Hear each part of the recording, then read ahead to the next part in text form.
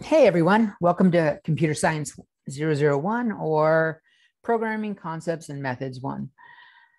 I'm going to show you how to install Microsoft Visual Studios 2022 for your computer if you have a Windows. It's going to be in modules. I've created a link for it there for you.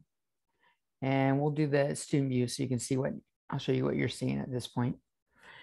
Click on Microsoft Visual C++. And we have the official website right here. I'm going to click on that. And I'm just going to say download Visual Studios, and we're going to choose Community 2022. Community 2022 is free, and it allows you to use your COS, your login information. So once it's downloaded, go ahead and install it.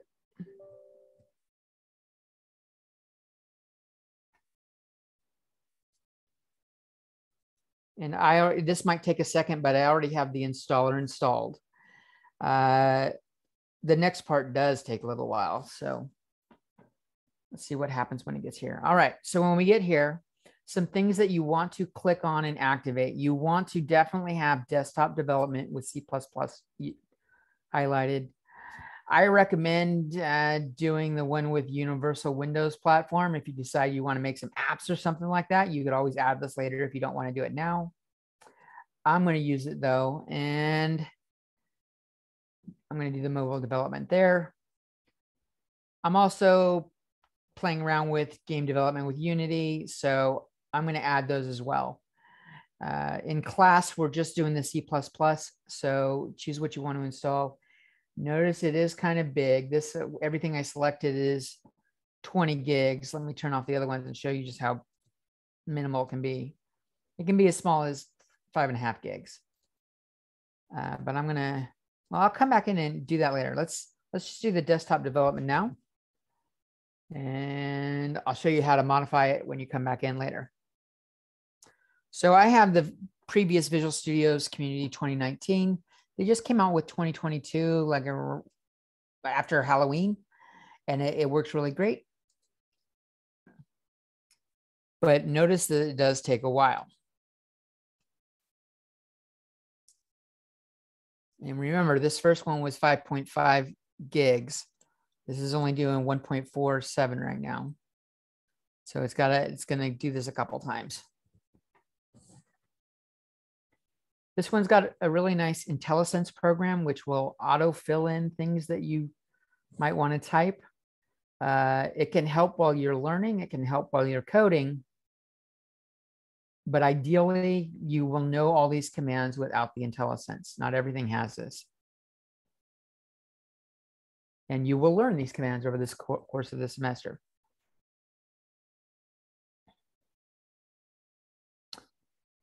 Looks like this first section is almost done downloading. Notice it's still got a few packages to go.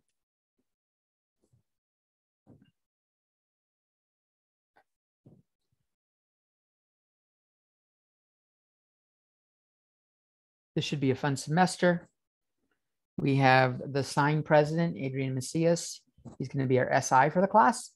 This is for fall or spring of 2022. And he knows what he's doing. We might have Professor Woodbury sitting in on from time to time. He taught this class a while ago, and he just wants to see what kind of new content's been added and do a little refresher for himself.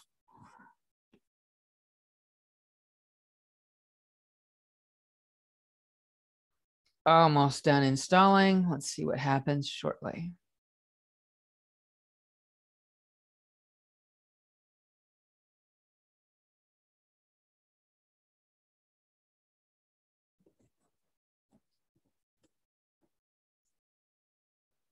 Still finishing up.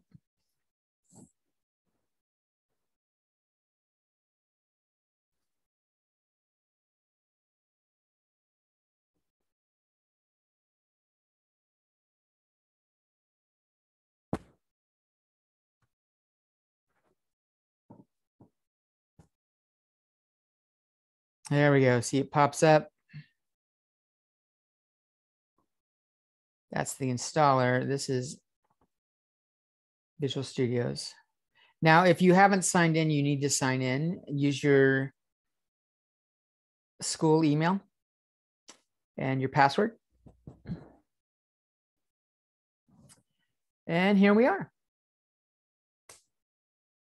All right. That's pretty much it on installing it. Those are all, ooh, it's got all my old codes that I wrote. Nice. So that's there. When you want to go back, if you want to add more stuff to it, you can always go into your history here, your games or programs, Visual Studios, do the installer again. We already have it open. And if you want to add stuff to it, like the Unity and stuff I was talking about, you can go in and click modify.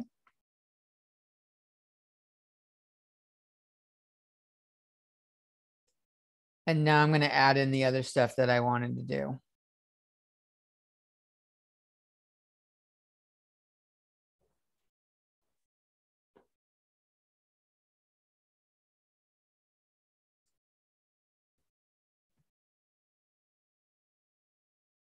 I thought, oh, that's 2019. That's why. Here we go. Modify that one. There we go. This is the one I wanted to modify. I'm going to add in my ability to make applications or apps and Unity. And I'll click modify and get it going, but you don't need that. Everything you need is right here. So that's it for that. Peace.